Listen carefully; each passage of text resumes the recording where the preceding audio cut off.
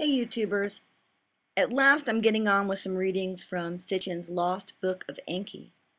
I want to keep my in-flight commentary to a minimum, so before I get this Sumerian Godfest party started, let me give you some quick thoughts. First, the video here is just some background filler type stuff. Daylight moon rolls into early evening moon with the occasional hummingbird. Weird clouds, of course, possibly a rod or orb whipping past here or there. But feel free to tune out either the video or the audio and just enjoy whichever part you want to. Or just turn the whole thing off and go do something productive. Change your oil, brush your dog, pedicure is always in order. Second, I just want to quickly note the reasons behind why I find these translations so incredible. The reasons are multiple.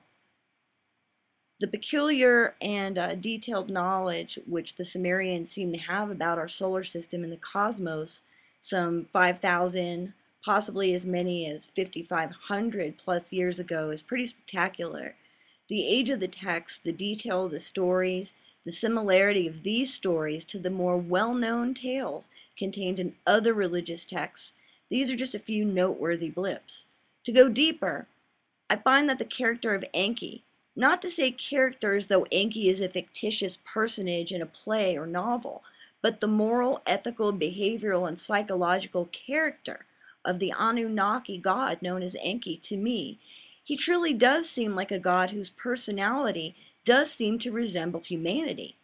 His methods of rationalizing what he wants and why he wants it, his inability to refrain from thinking with his little Enki, and the underlying good heart which he seems to possess despite some of his more historical blunders. These things make him seem kind of human. I can believe that we were actually the result of several of his bunglings combined. My readings of these texts do not cause me to see Enki as evil or like someone who would lead the Illuminati against humanity. If you listen to this reading or to some of the other readings you can find here on YouTube, you'll see that time and time again it was Enki who saved us. He protected us. He wanted to include us in his family and even put himself and his family at risk to make sure that we survived.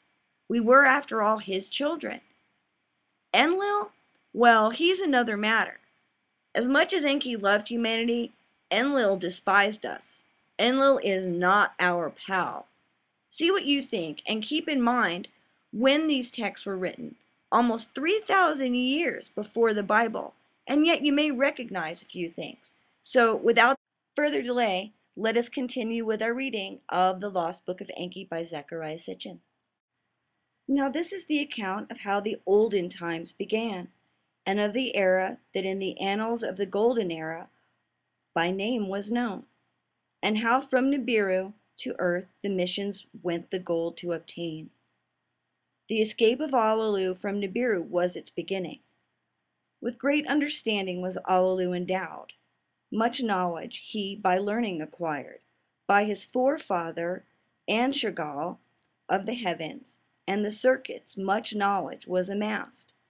By Enshar was knowledge greatly augmented. Of that Allelu made much learning. With the sages he discoursed, savants and commanders he consulted. Thus was knowledge of the beginning ascertained. Thus did Allelu this knowledge possess. The gold in the hammered bracelet was the confirmation. The gold in the hammered bracelet of gold in Tiamat's upper half was the indication. At the planet of gold, Allelu victoriously arrived. That would be us, the earth. His chariot with a thunder crashing. With a beam, he scanned the place, his whereabouts to discover. His chariot on dry land descended. At the edge of extended marshes it landed. He put on an eagle's helmet. He put on a fish's suit. The chariot's hatch he opened. At the open hatch he stopped to wonder. Dark-hued was the ground. Blue-white were the skies. No sound there was. There was no one to bid him welcome. Alone on an alien planet he stood, perchance from Nibiru, forever exiled. To the ground himself he lowered. On the dark-hued soil he stepped. There were hills in the distance. Nearby, much vegetation there was. Ahead of him, there were marshes. Into the marsh he stepped. By the water's coolness he shuddered. Back to the dry ground he stepped. Alone on an alien planet he stood. With thoughts he was possessed.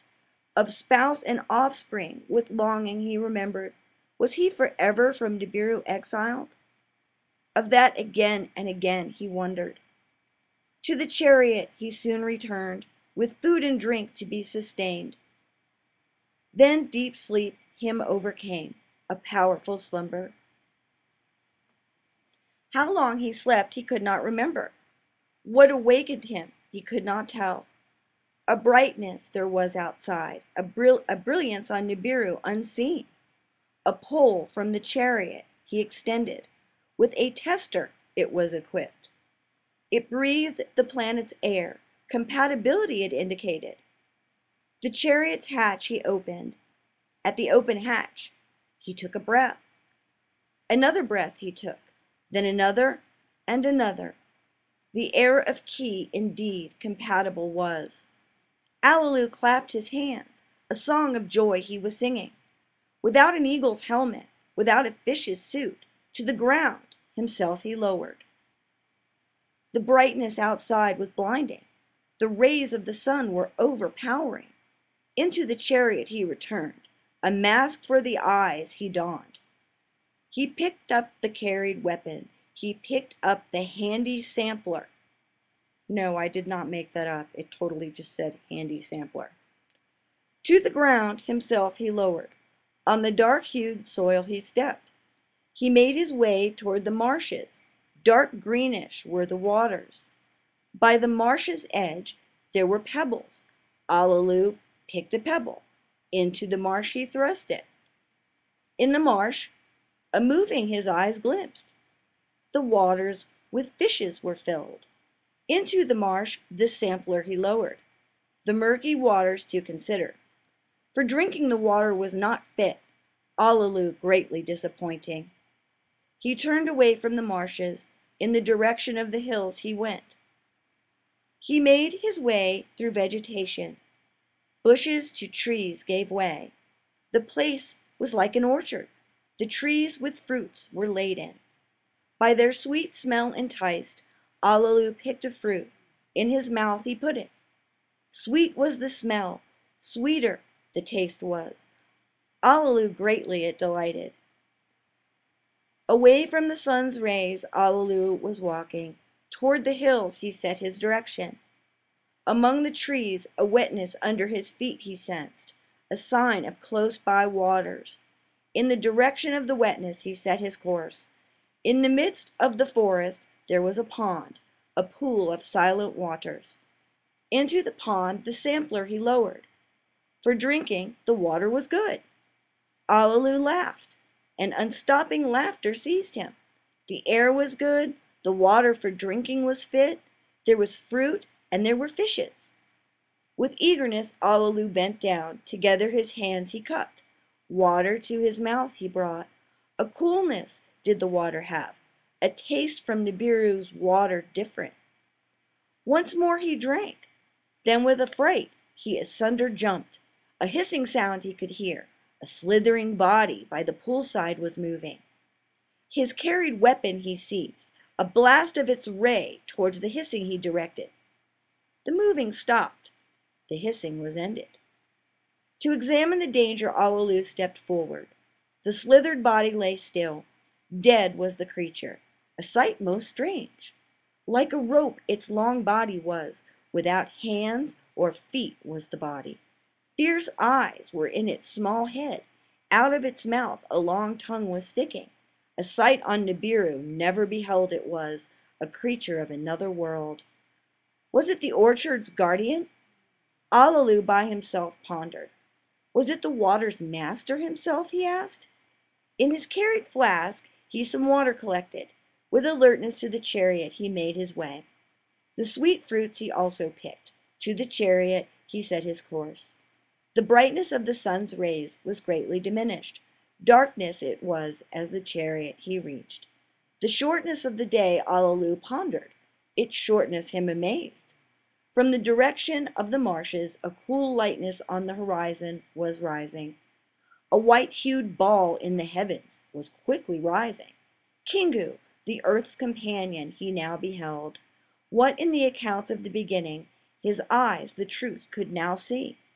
The planets and their circuits, the hammered bracelet, Ki, the earth, Kingu, its moon, all created were, all by names were called. In his heart, Allelu knew one more truth of beholding needed. The gold, the means of salvation, to be found was needed. If truth be in the beginning tales, if by the waters the golden veins of Tiamat were washed, in the waters of Ki, its cut off half, gold must be found. With hands unsteady, Allelu, the tester, from the chariot's pole dismantled.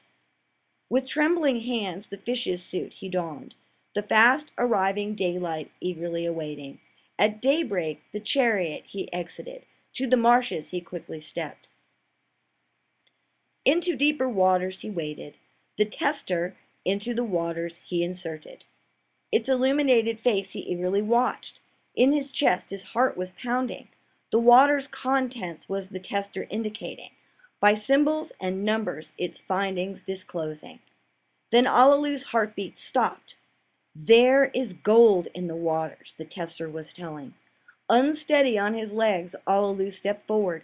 Deeper into the marshes he made his way. Again he, the tester, into the waters inserted. Again the tester gold announced. A cry of triumph from Allelu's throat emanated. Nibiru's fate in his hands now was. Back to the chariot he made his way. The fish's suit off he took. The commander's seat he occupied. The tablets of destinies that knows all circuits he enlivened. To Nibiru's circuit to find the direction. The speaker of words he stirred up. Toward Nibiru the words to carry. Then to Nibiru words he uttered. Thus he was saying. The words of the great Allelu to Anu on Nibiru are directed. On another world I am. The gold of salvation I have found. The fate of Nibiru is in my hands. To my conditions you must give heed. So, as we end the second tablet and get ready to begin the third, we know that Allelu has escaped from Nibiru. He has decided to go forth and find some gold where he knows it to be located on Ki, otherwise known as Earth. After doing some exploration, he has indeed found some gold. You can tell by what was discussed here that he had an array of assorted scientific objects and testers and probes to locate the gold. And now that he's found it, he is on his way back to Nibiru. He is radioing to let them know that he's found the gold and that everybody basically has to respect his authority. So here we go, third tablet, and let's see. Okay, here we go. The fate of Nibiru is in my hands. To my conditions you must give heed. Those were the words of Allelu from dark-hued earth to Nibiru. They were by the speaker beamed. When the words of Allelu to Anu, the king, were conveyed, Anu astounded was. Astounded were the counselors. Amazed were the sages. Allelu is not dead? They each other asked. Could indeed he be living on another world? They with disbelief were saying. Was he not on Nibiru hiding in the chariot to a place of concealment gone? The commanders of chariots were summoned. Savants, the beamed words were considered. The words from Nibiru did not come. From beyond the hammered bracelet were they spoken. This was their finding. To Anu the king they reported. Stunned was Anu.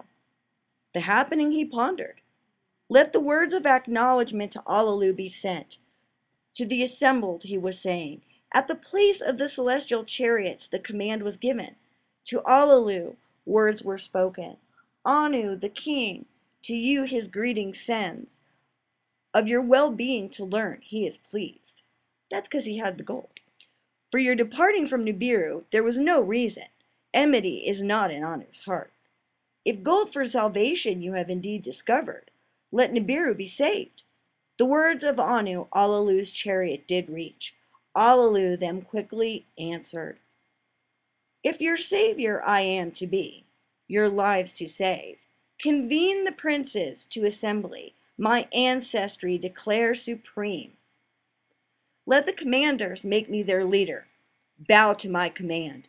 Let the council pronounce me king, on the throne Anu to replace.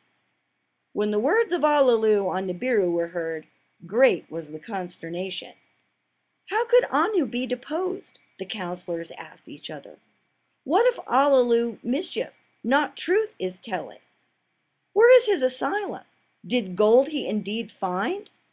They summoned the sages of the wise and learned counseling they asked.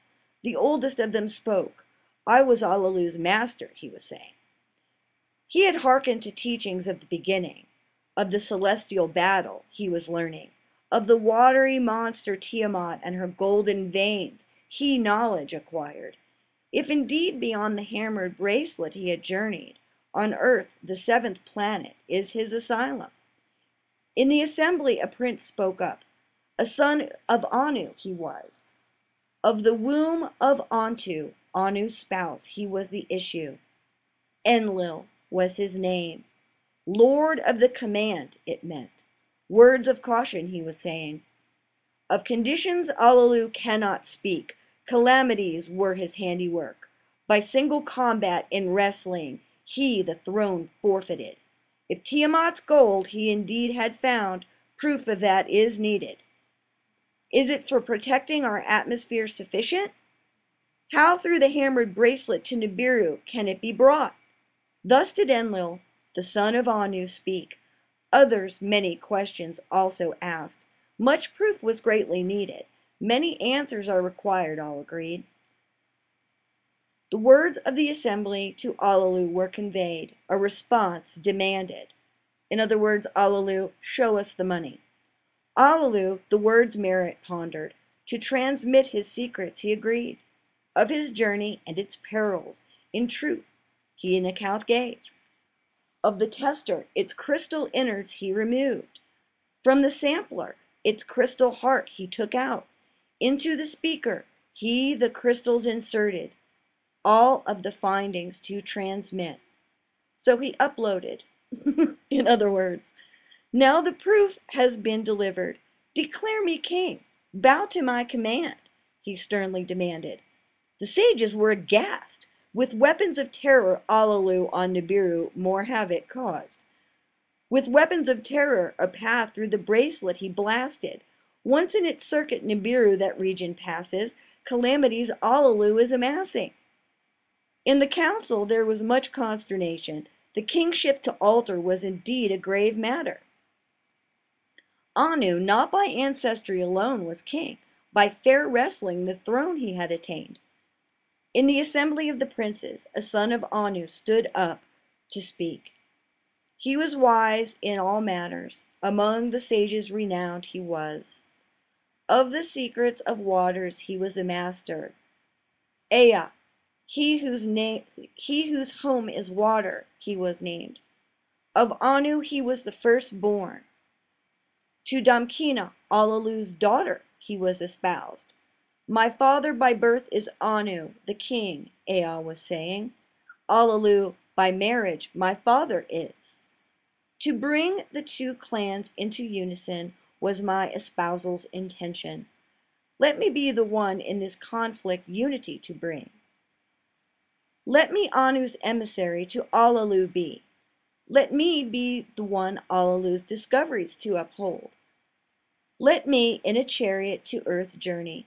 A path through the bracelet with water, not fire, I shall fashion. On earth, from the waters, let me the precious gold obtain. To Nibiru back it will be sent. Let Allalu be king on earth. A verdict of the sages is awaiting. If Nibiru it will save, let there be a second wrestling. Who shall Nibiru rule, let it determine. The princes, the counselors, the sages, the commanders heard Ea's words with wonder. Full of wisdom they were. For conflict they solution found. Let it so be, Anu announced. Let Ea journey, let the gold be tested. Allalu, a second time, I shall then wrestle. They really liked wrestling, in case you haven't noticed that. Let the winner be on Nibiru King. Maybe we should have our elections determined by naked wrestling. That might be kind of intriguing. Definitely raise some money with pay-per-view. Okay, back to the story. The words of decision to Allalu were conveyed. He pondered them and agreed. Let Ea, my son by marriage, to earth come. Let gold from the waters be obtained. Let it for salvation on Nibiru be tested. Let a second wrestling kingship by me or Anu settle. So be it. Anu in the assembly decreed. Enlil rose in objection. How typical of Enlil. The king's word unalterable was. Ea to the place of the chariots went. Commanders and sages he consulted. The mission's dangers he contemplated. How to extract and bring the gold he considered. Allalu's transmission he carefully studied. Allalu for more testings the results he requested. A tablet of destinies for the mission he was fashioning. If water be the force, where could it be replenished? Where on the chariot will it be stored? How to force will it be converted? A full circuit of Nibiru did pass in contemplations, a shar of Nibiru in preparations past. The largest celestial chariot for the mission has been fitted. In circuit's destiny has been calculated. A tablet of destiny has been firmly fixed. 50 heroes will for the mission be required to journey to earth, the gold to obtain. To the journey Anu his approval gave. The stargazers for the journey the right time to begin then selected. At the place of the chariots multitudes gathered. To bid farewell to the heroes and their leader did they come. Bearing eagles' helmets, carrying each a fish's suit, the heroes, the chariot, one by one entered. The last to embark was Ea. To the gathering he bade farewell. Before his father Anu he knelt down, the king's blessing to receive. My son, the firstborn, a far journey you have undertaken, for us all to be endangered. Let your success calamity from Nibiru banish. Go and in safety come back. So did Anu to his son speak a blessing, bidding him farewell. The mother of Ea, the one called Ninul, to her heart embraced him. Why after by Anu as a son to me you were given, did he with a restless heart you endow? Go and come back, the hazardous road traverse safely. To him she said. With tenderness Ea kissed his spouse Damkina. He without words embraced. Enlil with his half-brother locked arms. Be blessed, be successful, to him he said. With heavy heart, Ea the chariot entered, to soar up the command he gave. Now this is the account of the journey to the 7th planet, and how the legend of the fish god who came from the waters has begun. With heavy heart Ea the chariot entered, to soar up the command he gave. The commander's seat by Anzu, not by Ea, was occupied. Anzu, not Ea, was the chariot's commander. He who knows the heavens, his name's meaning was, for the task he was especially selected. A prince among the princes he was, of royal seed his ancestry he counted. The celestial chariot he deftly guided, from Nibiru it powerfully soared. Toward the distant sun it directed. 10 leagues, 100 leagues, the chariot was coursing. 1,000 leagues, the chariot was journeying. Little Gaga came out to greet them. A welcome to the heroes it was extending. To blue-hued Antu, the beautiful enchantress, it showed the way. By her sight, Anzu was attracted. Let us examine her waters, Anzu was saying. Ea, to continue without stopping, gave the word. It is a planet of no return. he forcefully said. Toward the heavenly On, the third in planetary counts, the chariot continued. On his side was On lying. His host of moons about him were whirling. The tester's beams the presence of water was revealing. A stop, if needed, to Ea it was indicating. To continue the journey was Ea saying, towards Anshar, the heaven's foremost prince he was directing. Soon the ensnaring pull of Anshar they could tell, his colored rings with fear they admired. Deftly did Anzu the chariot guide, the crushing dangers he cleverly avoided. The giant Kishar, foremost of the firm planets, was next to be encountered. Her net's pull was overpowering.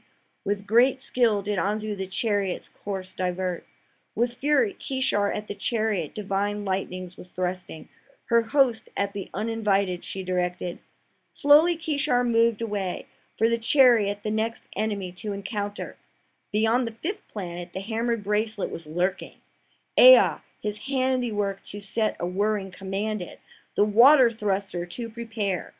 Toward the host of turning boulders the chariot was rushing. Each one like a slingshot's stone ferociously at the chariot aimed. The word by Ea was given. With the force of 1,000 heroes the stream of water was thrust.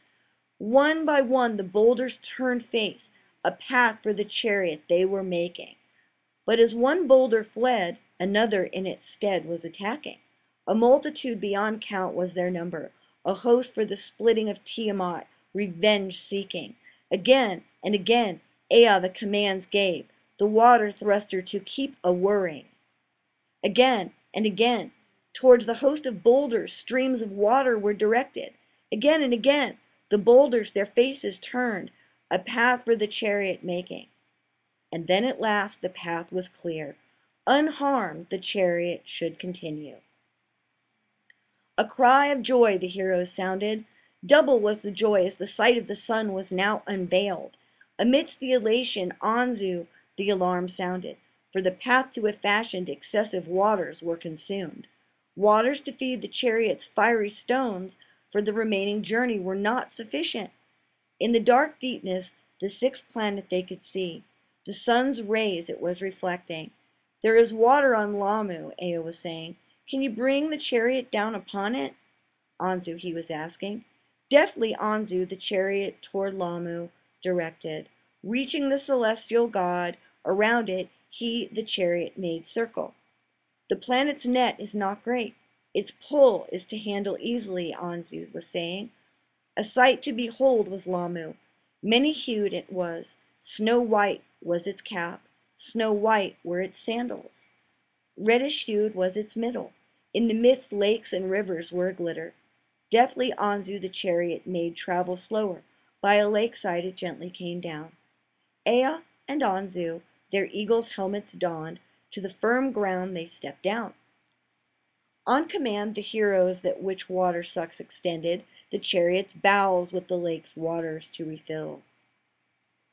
While the chariot was getting its fill of waters, Ea and Anzu the whereabouts examined.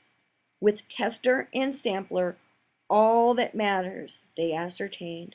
The waters were good for drinking, the air was sufficient.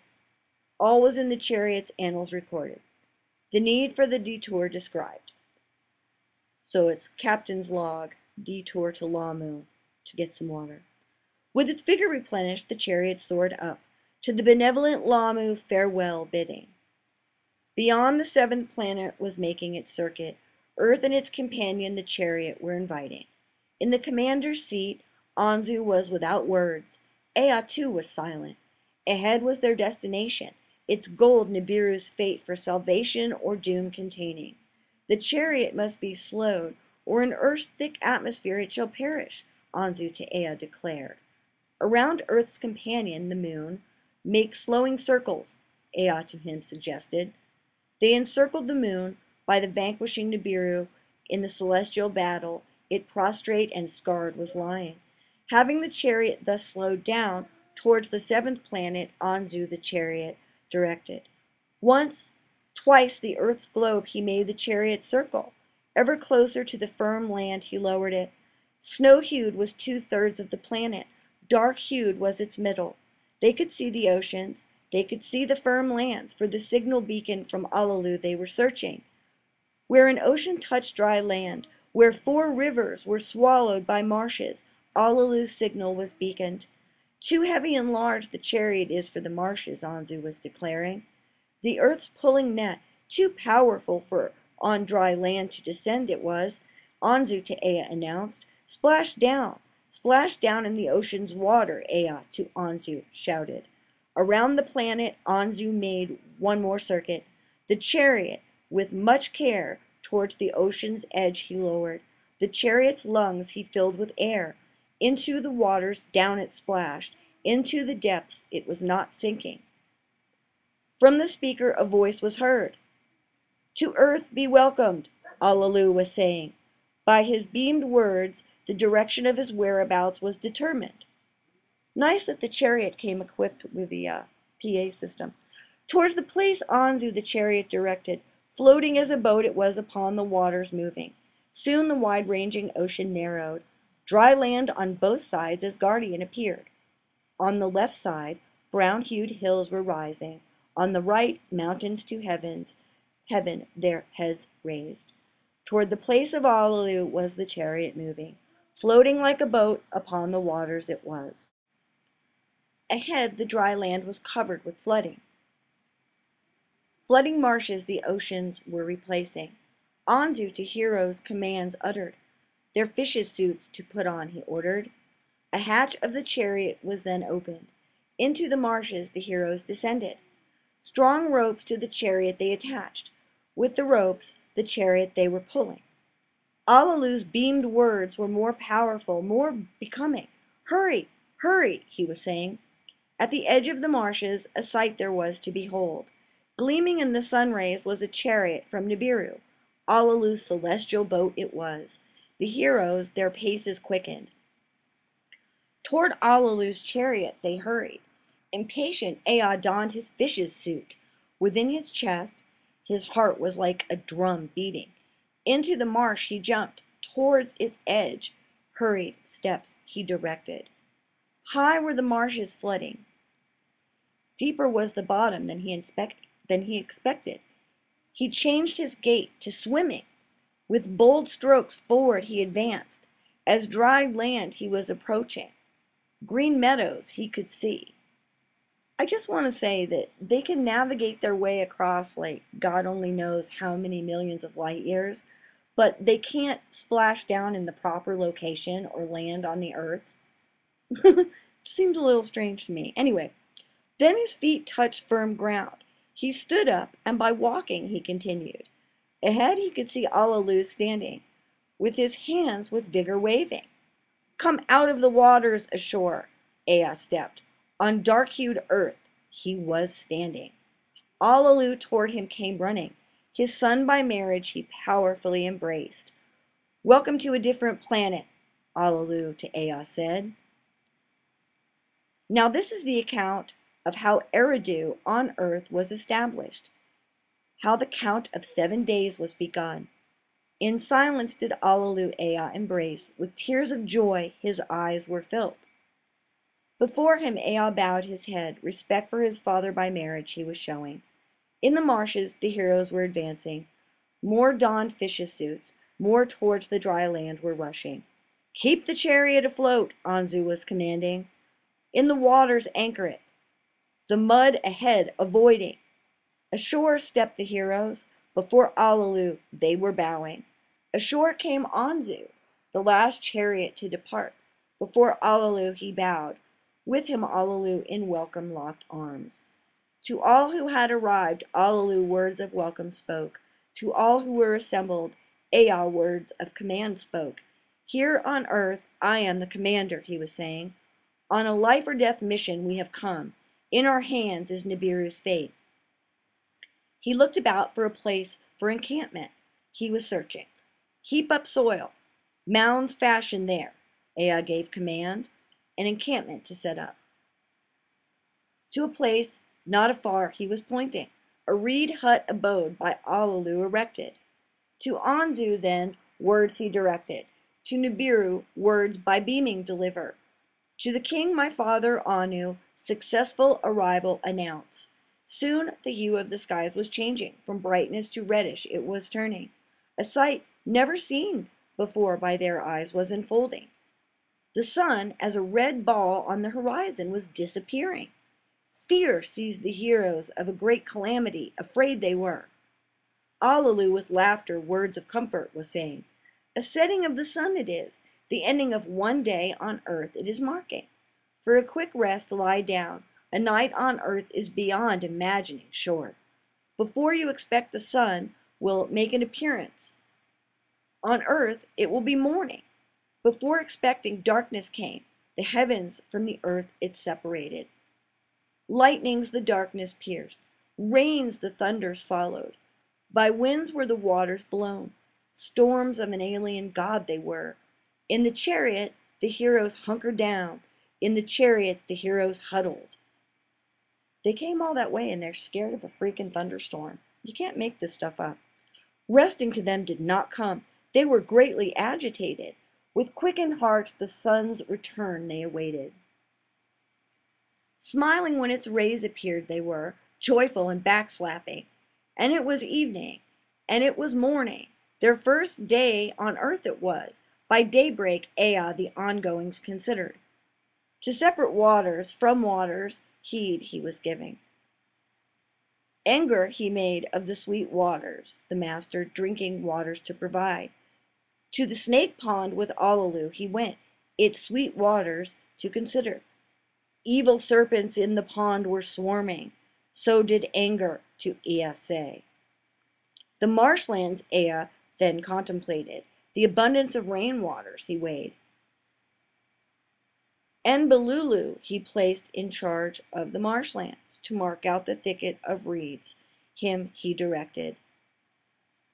And Kimdu in charge of ditch and dike he placed, a boundary for the marshes to fashion, for the waters that the heaven rain a gathering place to make. Thus were the waters below from the waters above separated, marsh waters from sweet waters asunder were set. And it was evening, and it was morning, the second day on earth it was. When the sun, morning, announced, the heroes their assigned tasks were performing. With Alalu, Ea to the place of grass and trees his steps directed. All that in the orchard grows, herbs and fruits after their kind to examine. To Izamud, his vizier, Ea questions was addressing. What is this plant? What is that plant? Him he was asking. Izamud, one of much learning, food that grows well he could distinguish. He tore a fruit for Ea, a honey plant it is. To Ea he was saying, one fruit he himself ate, one fruit Ea was eating. Of food that grows, by its good distinguished, Ea the hero guru put in charge. Thus were the heroes water and food provided, satiated that they were not. And it was evening, and it was morning, the third day on earth it was. On the fourth day the wind ceased blowing, the chariot by waves was not disturbed.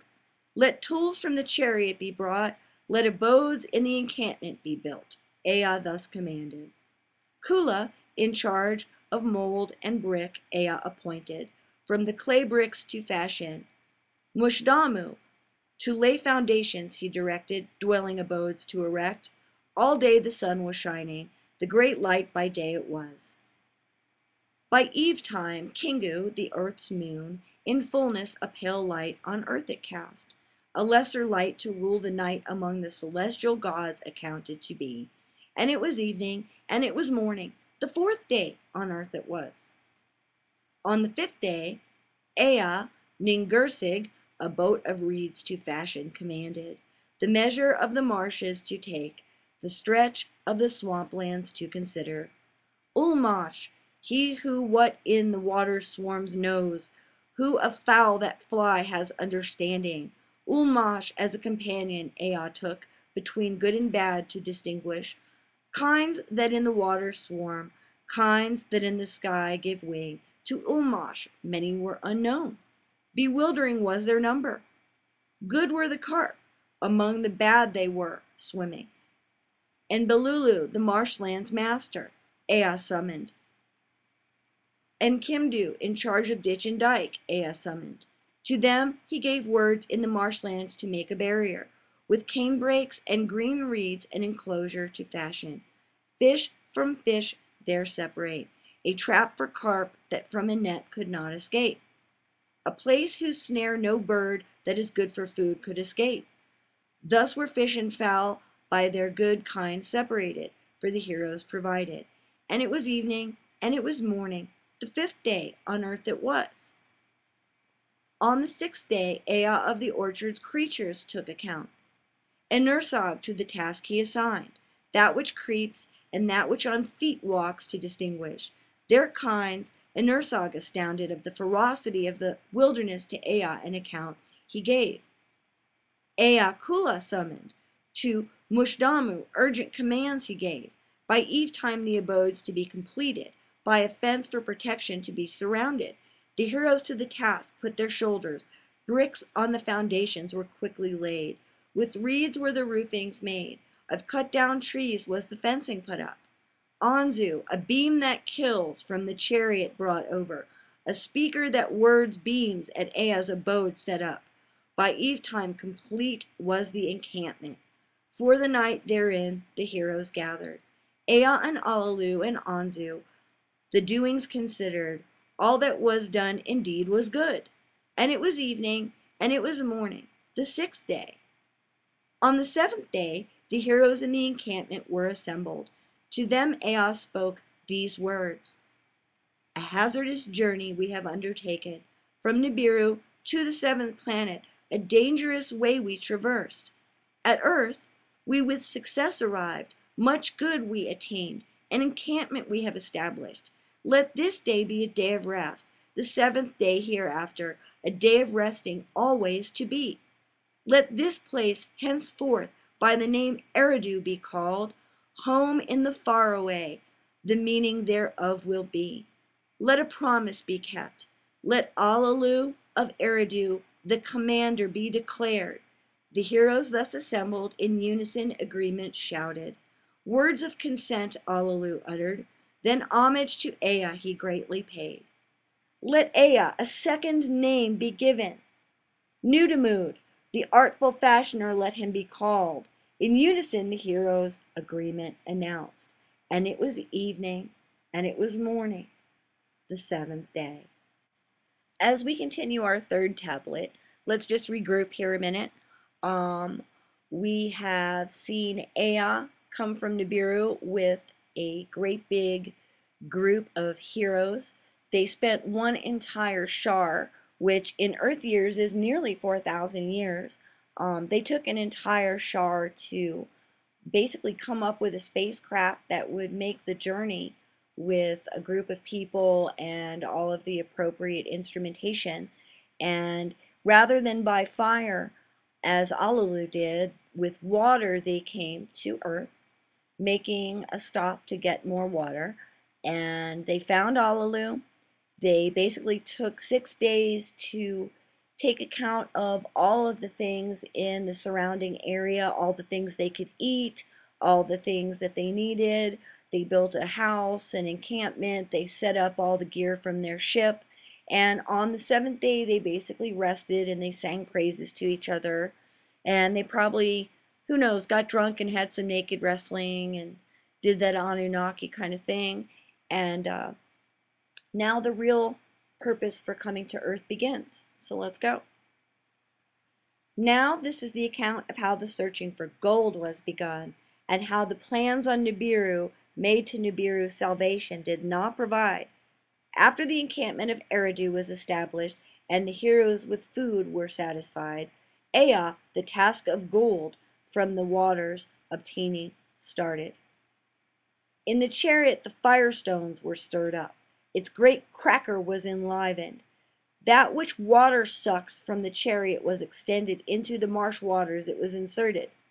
So they're draining the marshlands, basically. Into a vessel of crystals, the waters were directed. From the waters, the crystals, all that is metal in the vessel extracted.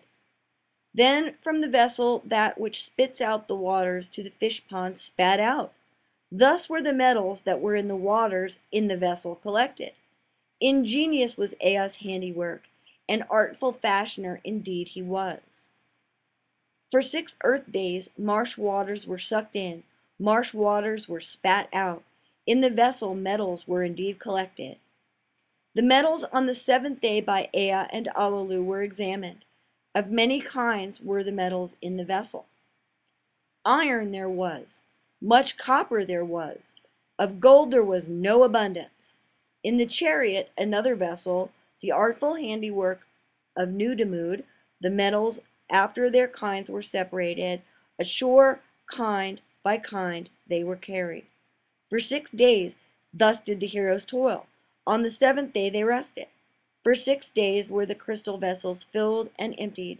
On the 7th day were the metals accounted. There was iron, there was copper, and other metals too. Of the gold, the smallest pile was accumulated. In the night times the moon waxed and waned. By the name month did Ea its circuit call. At month's very start, its luminous horns 6 days signify. By its half crown the 7th day it announced, a day to rest it was. At midway by a fullness was the moon distinguished. Then it paused to become diminished. When the sun's course was the moon's circuit appearing, with earth's circuit it was its face revealing. Fascinated by the moon's motions was Ea. Its attachment as Kingu to Ki he contemplated. What purpose did the attachment serve? What heavenly sign was it giving? A month did Ea the moon's circuit call. Month to its circuit he gave the name. For 1 month, for 2 months, in the chariot were the waters separated. The sun, every 6 months, to earth another season gave. Winter and summer did Ea by names them call. There was winter, and there was summer. By year of earth did Ea the full circuit call. By year's end of the accumulated gold account was taken. Much to dispatch to Nibiru there was not. The swampland's waters are deficient. Let the chariot to the deeper ocean be moved, so was Ea saying. From its moorings was the chariot untied. Back whence it came it was shifted. With great care were the crystal vessels stirred up, the salt waters through them passing. Metals by their kinds were separated. Gold among them was sparkling. From the chariot of the happenings Ea to Nibiru word did beam. Anu to hear it was pleased indeed. In his destined circuit Nibiru to the sun's abode was returning. A closeness to earth on its Shar circuit was Nibiru attaining. With eagerness did Anu about the gold inquire. Is there enough for sending to Nibiru, he was asking? Alas, not enough was the gold from the waters collected.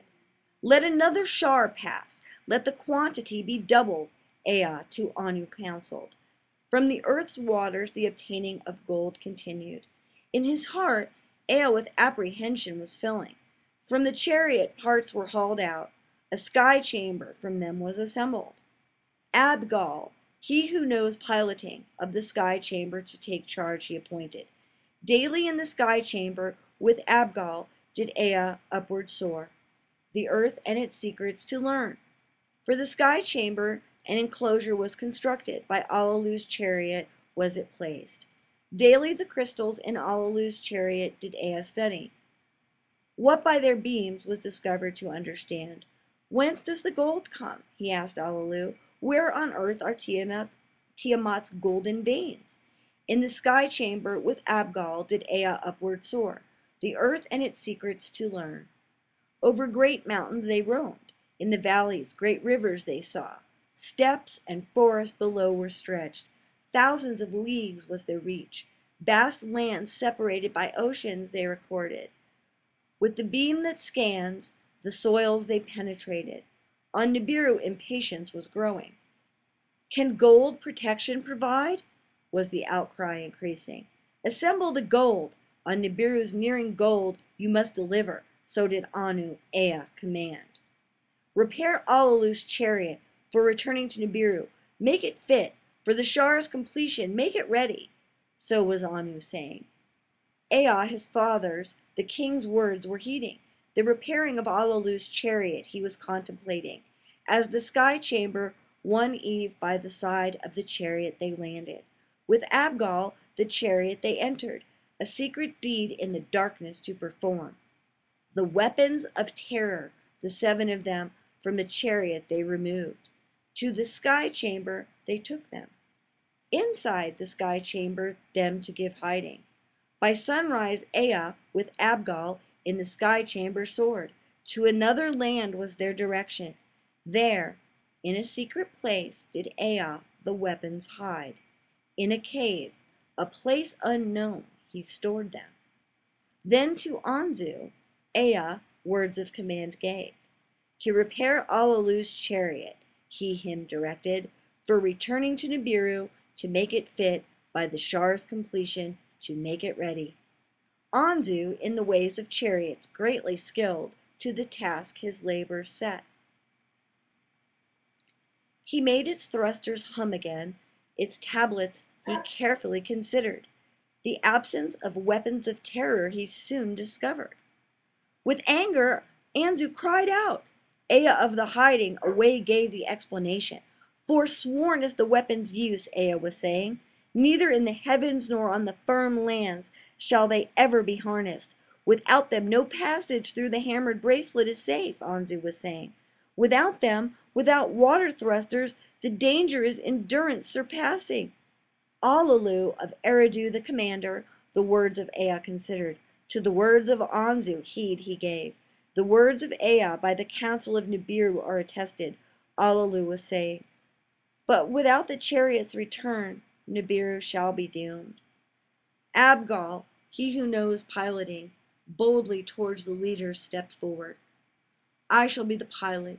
The dangers I shall valiantly face, he was saying. Thus was the decision made. Abgal shall be the pilot. Anzu on earth shall be staying.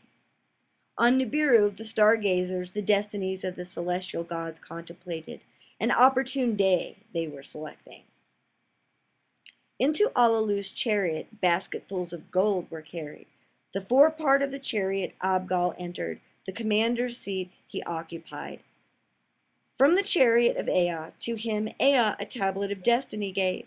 It shall be that which shows the way for you. By it shall be opened a pathway you shall find. The chariot's firestones Abgal stirred up. Their hum, like a music, was enthralling. The chariot's great cracker he enlivened.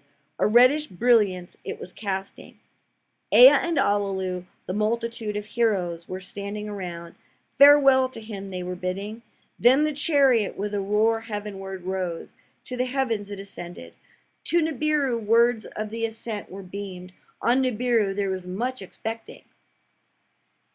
As we head towards the 4th tablet, we see that finally there is going to be a closer passing of Nibiru, as in the coming of a new Shar, and they have outfitted Allulu's chariot to bring a gold shipment to Nibiru, as that was pretty much the whole purpose of this entire exercise, was to bring gold to Nibiru for their atmosphere. So one thing I will point out is that you may have noticed Enki sort of had issue with Allulu's chariot having weapons on them. These terror weapons that are repeatedly mentioned will continue to be mentioned, and Enki does not seem to like the fact that Allulu might be headed towards the home planet with these weapons intact, and he previously wanted them to be hidden someplace. This will be a continuing theme with Enki and various weapons and his concern for them not being used. Not that I'm overly defensive of Enki's position on weapons, but nonetheless. Let's continue with the 4th tablet. To Nibiru words of the ascent were beamed. On Nibiru there was much expecting. With confidence was Abgal the chariot guiding. Around Kingu the moon he made a circuit, by its net powers speed to gain. 1,000 leagues, 10,000 leagues, towards Lamu he journeyed. Lamu is Mars, probably, just so you know. by its net power, a direction towards Nibiru to obtain. Beyond Lamu, the hammered bracelet was a-whirling. Deftly did Abgal's Ea's crystals make a glow, the open paths to locate. The eye of fate upon him with favor looked. Beyond the bracelet, the chariot beamed signals from Nibiru was receiving.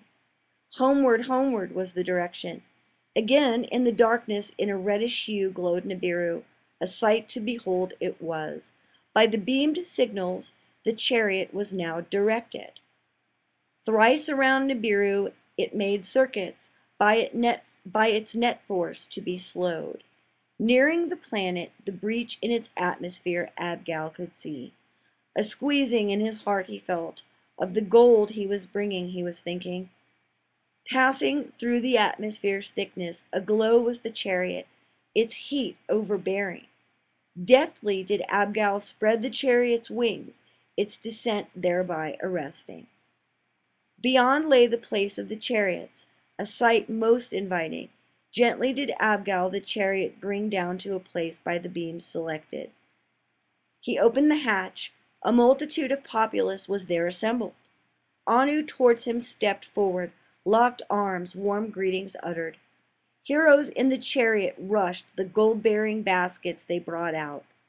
High above their heads they the baskets held. To the assembled, words of victory Anu shouted. Salvation is here, to them he was saying. To the place was Abgal accompanied. To rest and tell all he was escorted.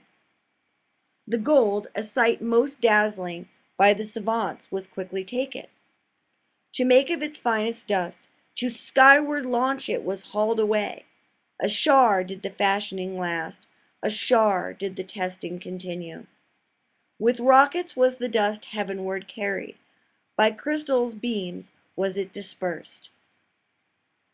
So they've taken the gold that was brought from Earth, and by rockets and other various means, they are now firing it into the breach in Nibiru's atmosphere. Very interesting. Where there was a breach, now there was a healing. Joy the palace filled, abundance in the land was expected.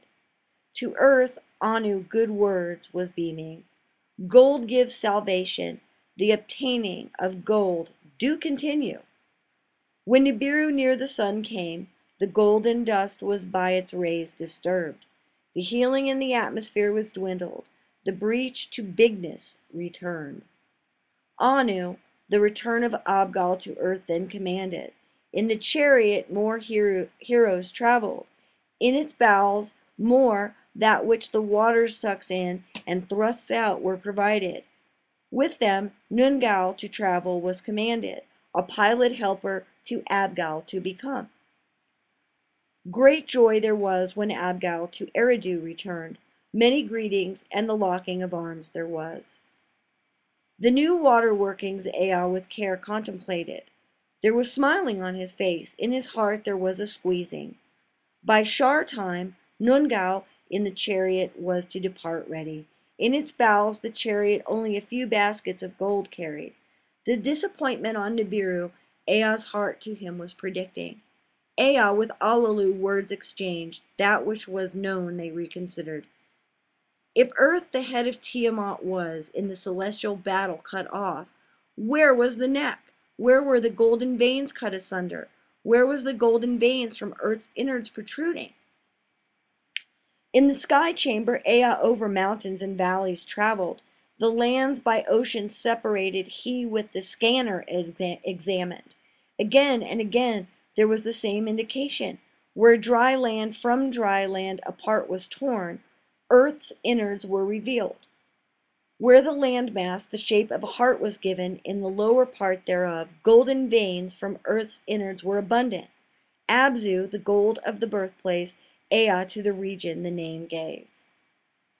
Ea then to Anu words of wisdom beamed. With gold earth indeed is filled, from the veins, not from the waters the gold must be gotten. From earth's bowels, not from its waters, must the gold be obtained. From a region beyond the ocean, Abzu it shall be called, can an abundance of gold be gotten? In the palace there was great astonishment. Savants and counselors to Ea's words gave consideration. That gold must be obtained. On that unanimity there was how to obtain it from the bowels of the earth. Of that there was much discussion. In the assembly a prince spoke up. Enlil he was, the half-brother of Ea. First Alalu, then his son by marriage, Ea upon waters placed all hope. Of salvation by water's goal they were reassuring. Shar after shar, all of us salvation we're expecting. Now different words we are hearing. A task beyond imagining to undertake. Proof of the golden veins is needed. A plan for success must be ensured. So was Enlil to the assembly saying. To his words many in agreement listened. Let Enlil go to earth, Anu was saying. Let him proof obtain, a plan put forward. His words shall be heeded. His words a command shall be.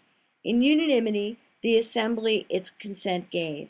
Enlil's mission is... Okay, so what's happened here so far? Anu has come from Nibiru to sort of settle things and make sure that gold gets delivered in a prompt and efficient manner. And clearly Enki and Enlil are having some difficulties. And of course there's the issue of the fact that they're half-brothers. Enki is the son of Anu by means of a concubine. Enlil is the rightful and legitimate heir to the throne on Nibiru.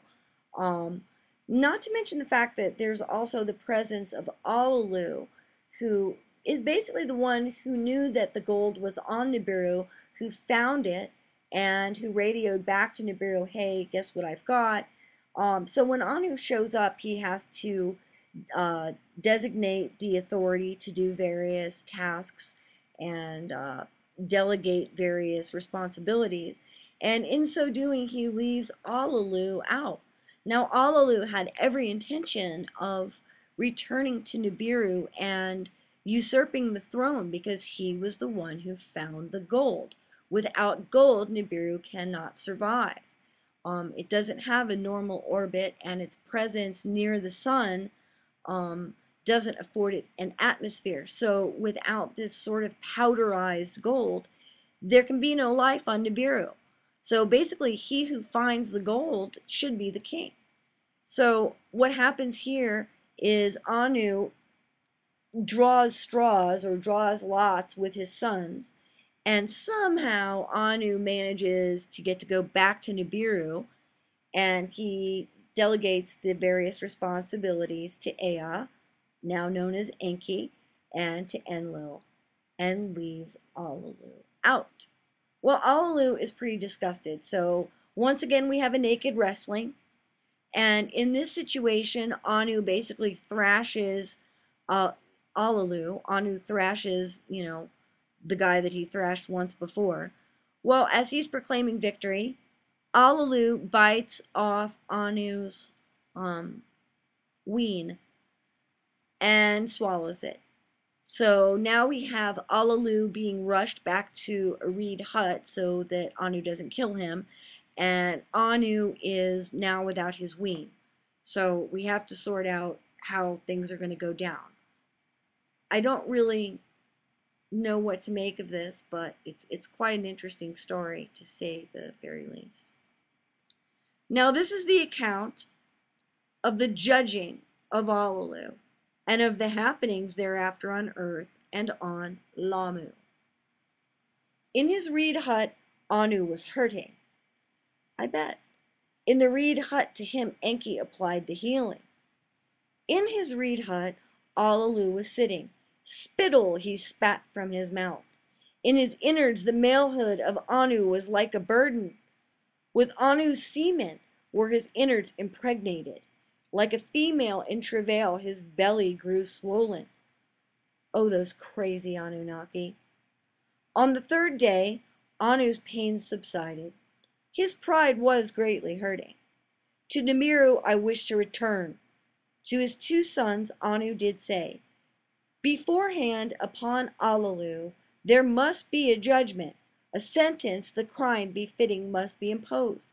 By the laws of Nibiru 7 judges were required. the highest of rank on them to preside. In the square of Eridu the heroes were assembled, the trial of Allulu to observe. For the 7 who judge, 7 seats were provided. For Anu presiding, the tallest seat was prepared. To his right, Enki was seated.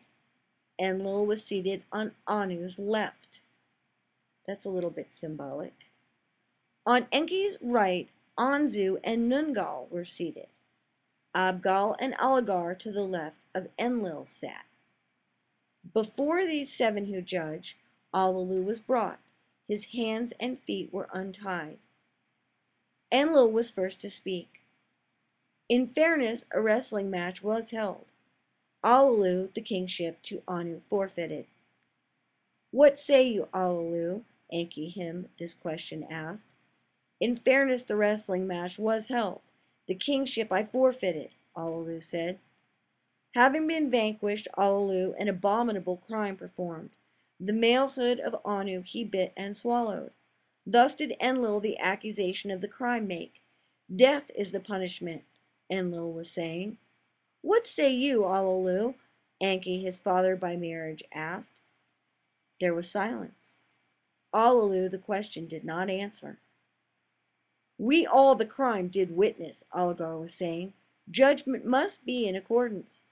If words you wish to utter, speak before the judging, Enki to Allulu said. In the silence, Allulu slowly began to speak. On Nibiru I was a king. By right of succession I was reigning. Anu was my cup-bearer. The princes he aroused to a wrestling. He me challenged.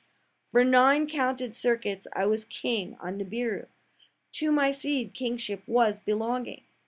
On my throne seat Anu himself sat. To escape death, to distant earth I made a dangerous journey. Salvation for Nibiru I, Allulu, on the alien planet discovered. Return to Nibiru I was promised, in fairness the throne to regain. Then to earth came Ea, the one who by compromise the next to reign Nibiru he was designated. Then came Enlil, the succession from Anu to himself claiming. Then Anu came, by lots he tricked Ea, Enki, the lord of earth he was proclaimed. Of earth, not of Nibiru, to be the master. Then to Enlil command was granted, Enki to the distant Abzu was delegated. My heart of all that was aching, my chest from shame and anger was bursting. Then Anu, his foot upon my chest placed, upon my aching heart he was treading. In the silence Anu spoke up. By royal seed and law, by fair wrestling did I gain the throne. My malehood you bit off and swallowed, my offspring line to discontinue. Enlil spoke up. To the crime the accused admitted. Let the judgment come. Let death the punishment be.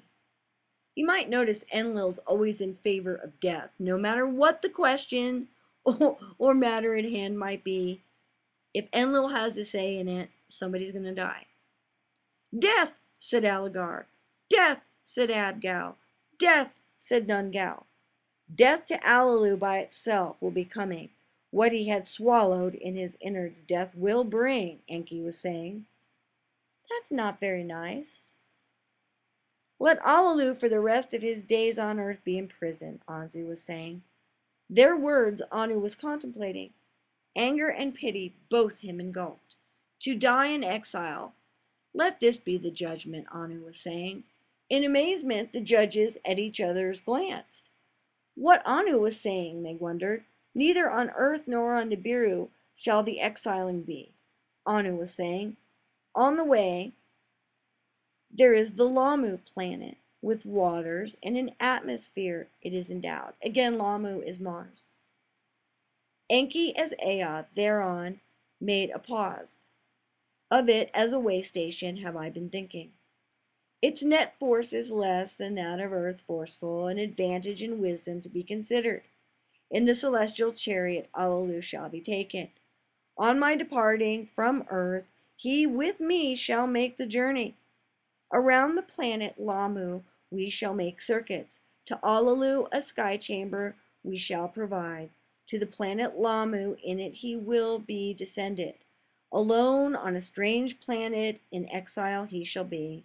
His days to his last day by himself to count. Thus did Anu words of judgment utter.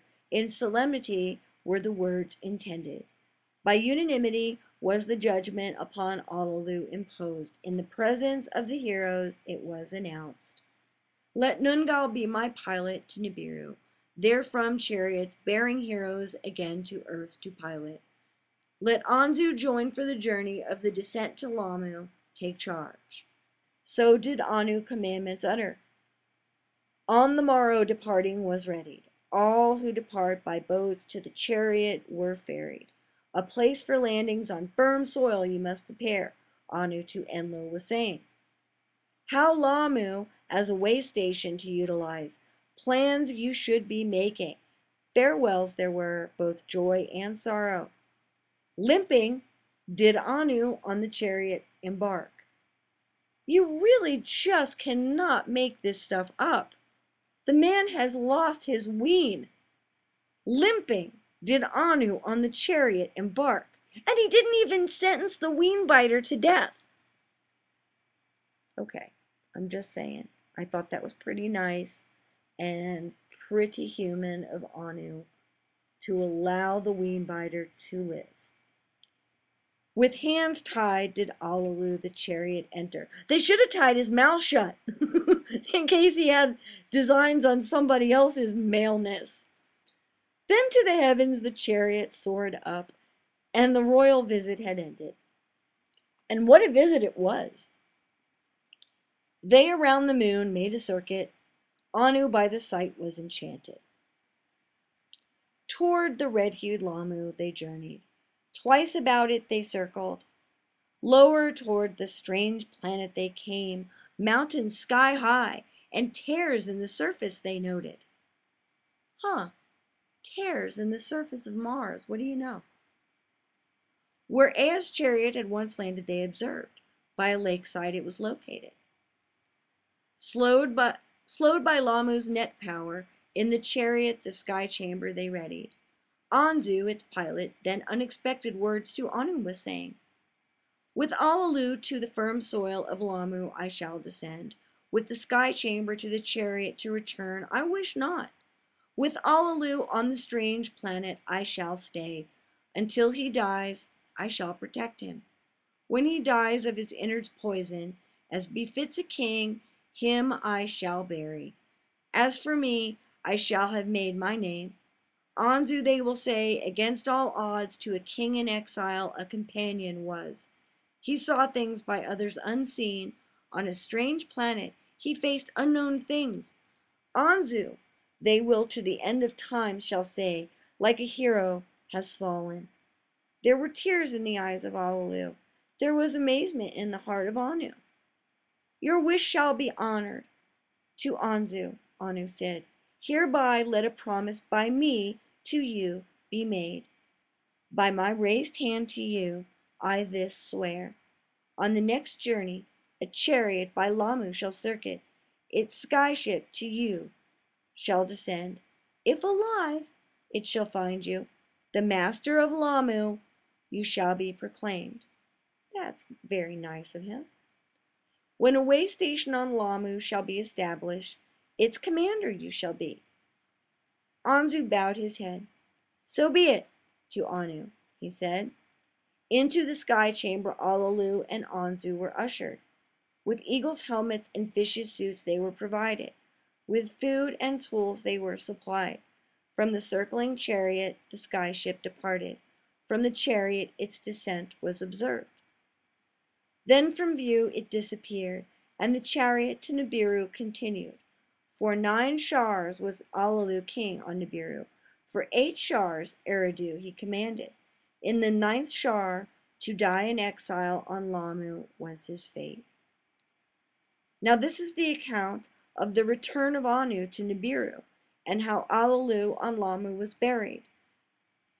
How Enlil on earth the landing place built. On Nibiru there was for Anu a joyous welcome. of what had happened to the council and the princes Anu gave account. Neither pity nor vengeance from them all he sought. To discuss the tasks ahead, he them all instructed. To the assembled, a vision great in scope he outlined. Way stations from Nibiru to earth to establish, all the sun's family in one kingdom to encompass. The first on Lamu to be fashioned, the moon for the plans to be considered. On the other planets, or their circling host stations to be set up. A chain, a constant caravan of chariots to supply and safeguard the gold from earth without interruptions to Nibiru bring, perchance gold elsewhere to also find. The counselors, the princes, the savants, Anu's plans considered. The salvation of Nibiru in the plans they all a promise saw. Savants and commanders knowledge of the celestial gods perfected. To chariots and sky ships, a new kind, rocket ships, were added. Heroes for the tasks were selected. For the task there was much learning. The plans to Enki and Enlil were beamed over. Preparations on earth to hurry, they were told. On earth of what had happened and what to be done is required, there was much discussion. Enki Alligar to be of Eridu, the overseer appointed. His own steps to the Abzu he directed. Where to obtain gold from earth's bowels, he then determined. What heroes to the task are needed, he calculated. What tools were required, he contemplated. An earth splitter, with cleverness Enki designed. On Nibiru that it be fashioned, he requested. Therewith in the earth to make a gash, its innards reach by way of tunnels. That which crunches and that which crushes he also designed. On Nibiru for the Abzu to be fashioned. Of other matters Nibiru's savants he to contemplate asked. Of matters of health and well-being of heroes the needs he listed. To the heroes earth's quick circuits were upsetting. Earth's quick day and night cycles dizziness were causing. The atmosphere, though good, was in some things lacking, in others too abundant. Of the sameness of the food the heroes were complaining. Enlil, the commander, by the heat of the sun on earth was afflicted. For coolness and shade he was longing. While in the Abzu, Enki preparations was making. Enlil in his skyship the extent of the Eden was surveying. Of mountains and rivers he took account. Of valleys and plains the measures he took. Where a landing place to establish, a place for the rocket ships he was seeking. Enlil, by the heat of the sun afflicted, for a place of coolness and shade was searching. To snow-covered mountains on the Eden's north side he took a liking. The tallest trees he ever saw grew there in a cedar forest. There above a mountain valley, with power beams, the surface he flattened. Great stones from the hillside the heroes quarried, and to size cut. To uphold the platform with the skyships they carried, and emplaced them. With satisfaction did Enlil the handiwork consider, a work beyond belief. Indeed it was, a structure of everlasting, an abode for himself, on the crest of the mountain was his desire. Of the tall trees in the cedar forest long beams were prepared, of them the construction of an abode for himself he decreed. The abode of the north crest he named it. On Nibiru a new celestial chariot for soaring off was prepared. New kinds of rocket ships, sky ships, and that which Enki had designed it was transporting. A fresh group of 50 from Nibiru is taking. Chosen females among them were. Hey now. By Ninmah, exalted lady, were they commanded. In succor and healing were they trained. Ninmah, exalted lady, a daughter of Anu she was, a half-sister, not a full sister of Enki and Enlil she was. In succor and healing she was greatly learned. In the treating of ailments she excelled. To the complaints from earth she gave much attention. A healing she was preparing, I'll bet. The course of prior chariots on tablets of destiny is recorded. Nungal, its pilot, did follow. Unharmed, it reached the celestial god Lamu. It circled the planet. Slowly, to its surface it descended. A faint beaming, a group of heroes followed. Ninma was going with them. Beside a lake shore, Anzu they found. From his helmet the signals were beaming. Anzu himself was without motion.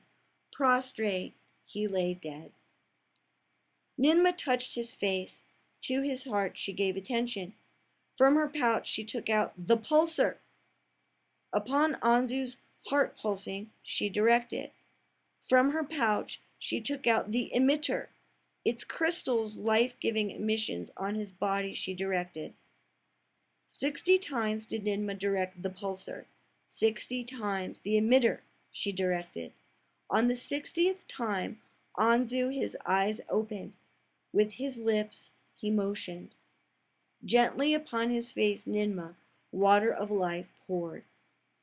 His lips with it wetting. Gently into his mouth the food of life she placed. Then the miracle did happen. Anzu from the dead arose. About Alalu they him then inquired. Of Alalu's death Anzu told them. He led them to a great rock, from the plain heavenward protruding. There to them what had happened he was telling. Alalu, soon after the landing from the unremitting pain to scream began. From his mouth his innards he was spitting. In agony he peered over the wall. Thus was Anzu to them saying. He led them to a great rock, like a mountain from the plain, heavenward rising. In the great rock a cave I found. Alalu's corpse therein I hid. Its entrance with stones I covered. So was Anzu to them saying. They followed him to the rock. The stones they removed. The cave they entered.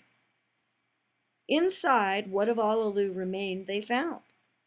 He who was once on Nibiru a king, was a pile of bones, was in a cave now lying. For the first time in our annals, a king, not on Nibiru, has died. Not on Nibiru was he buried. So did Ninma say, let him in peace for eternity rest, she was saying. Then the cave's entrance again with stones covered. The image of Alalu upon the great rock mountain with beams they carved. I guess that's like lasers, perchance. They showed him wearing an eagle's helmet. His face they made uncovered.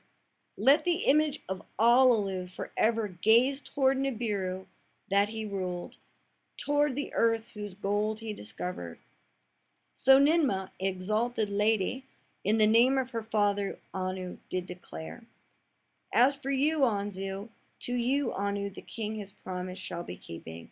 20 heroes with you here shall remain, the way stations building to begin. Rocket ships from earth the golden ores shall here deliver.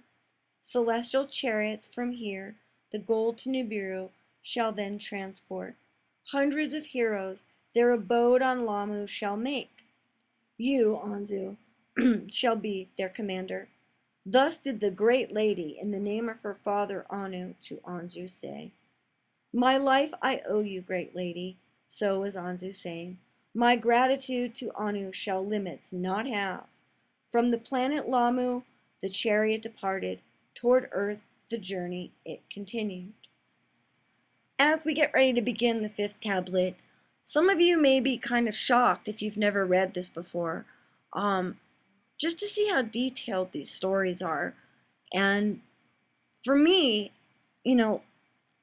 not to be anti-Christian or in any way bizarre, but the Bible never really had this kind of detail to me.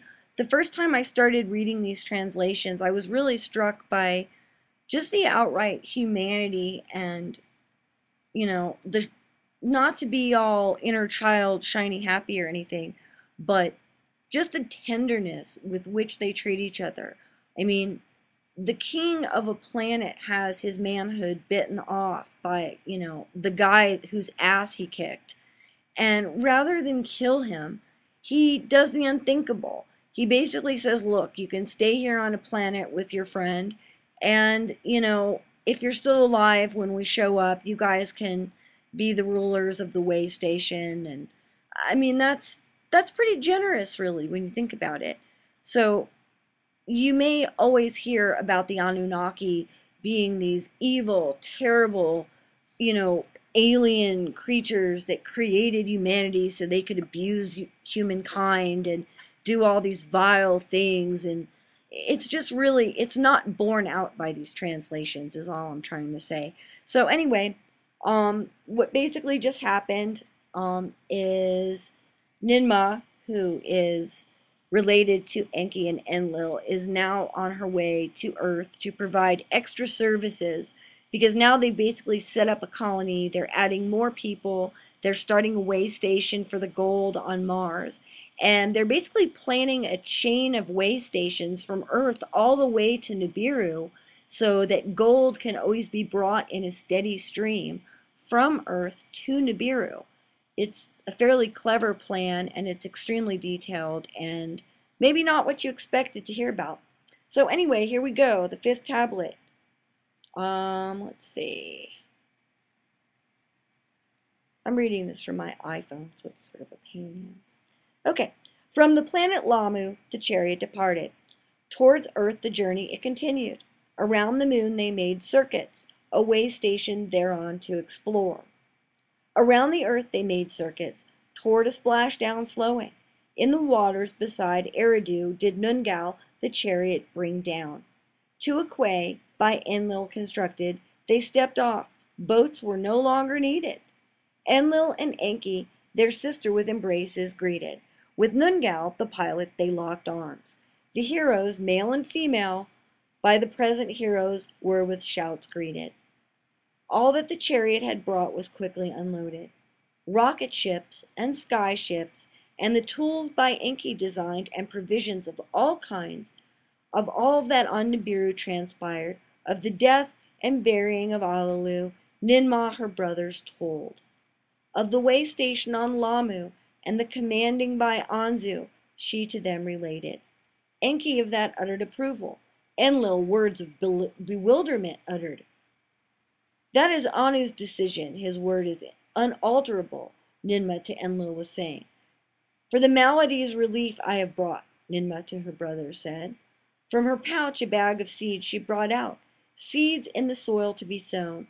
A host of bushes from the seeds shall sprout. A juicy fruit they will produce. The juice and elixir shall form. For drinking by the heroes it shall be good. Their ailments it will chase away. Happier their mood it shall make. In a cool place the seeds need to be sown.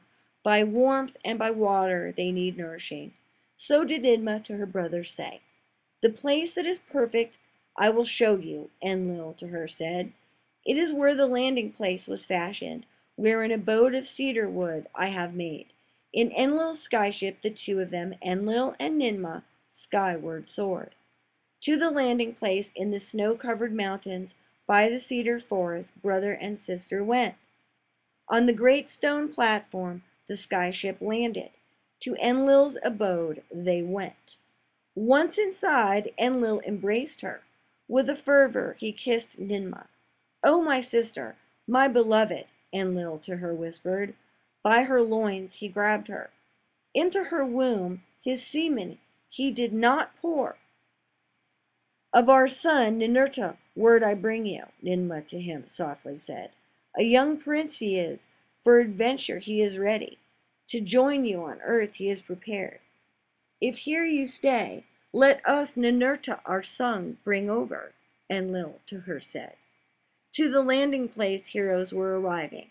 Rocket ships by skyships to the platform they carried. From the pouch of Ninma the seeds were obtained. In the valley's soils they were sown. A fruit from Nibiru on earth to be grown. In the skyship Enlil and Ninma to Eridu returned. On the way Enlil to her the landscape showed. The Edens extent to her he showed. From the skies Enlil to her his plans explained. An everlasting plan have I designed, to her he was saying. That which for all time construction shall determine I have laid out. Away from Eridu, where dry land begins, my quarters shall be. Larsa will be its name, a place for directing it shall become. On the banks of the Buranu, the river of deep waters, will it be located. A twin thereof, a city, shall in future arise. Lagash, I shall name it. Between the two on the plans a line have I drawn. 60 leagues thereafter a healing city shall come into being. A city of our own it shall be. Sherubak, the haven city, I shall name it. On the center line it shall be located. To the fourth city it shall be leading. Nibiru key, the earth's crossing place, I will name it.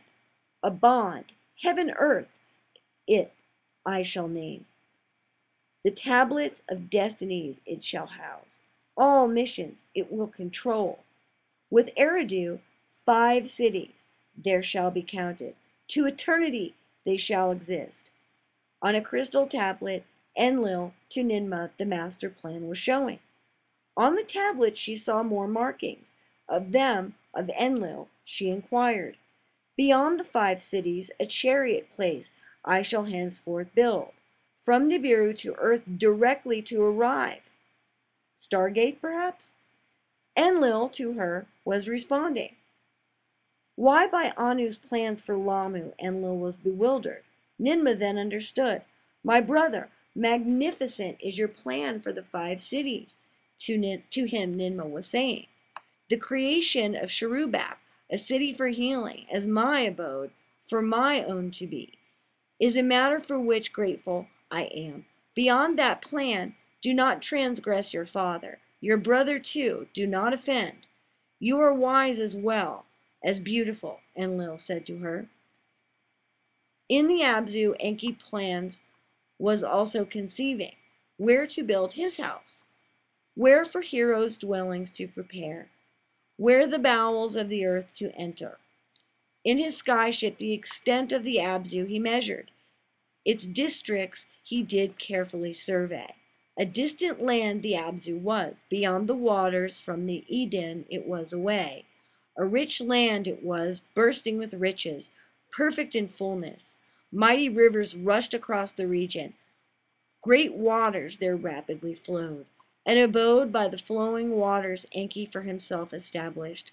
To the midst of the Abzu, to a place of pure waters, Enki betook himself. In that land, the place of deepness, Enki determined, for the heroes into earth's bowels to descend. The earth splitter, Enki there established, therewith in the earth a gash to make, by way of tunnels earth's innards to reach, the golden veins to uncover. Nearby, that which crunches and that which crushes he emplaced, the gold-bearing ores to crunch and crush, by skyships to be carried, to the landing place in the Cedar Mountains to be brought. Therefrom by skyships and rocket ships to the way station on Lamu to be transported. On earth more heroes were arriving. Some to the Eden were assigned. Some in the Abzu tasks were given. Larsa and Lagash by Enlil were constructed. Sherubak for Ninmah he did establish. With her therein a host of female healers were dwelling, young ones who give succor. In Nibiru key, Enlil, a bond, heaven earth, was assembling. From there all missions to command. Between Eridu and the Abzu, Enki was journeying. Back and forth for supervising he went. On Lamu, construction was progressing. Heroes for the way station were also arriving.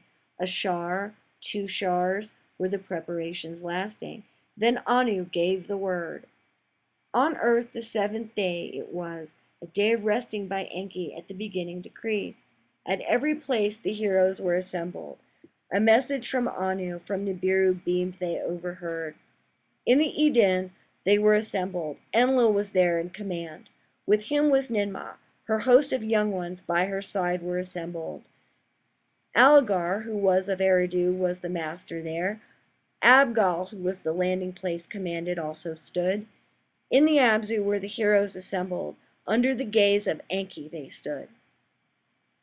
With Enki was his vizier Izamud. Nungal the pilot was there too. On Lamu, the heroes were assembled. With their proud commander Anzu they stood. 600 were on earth, 300 on Lamu were gathered.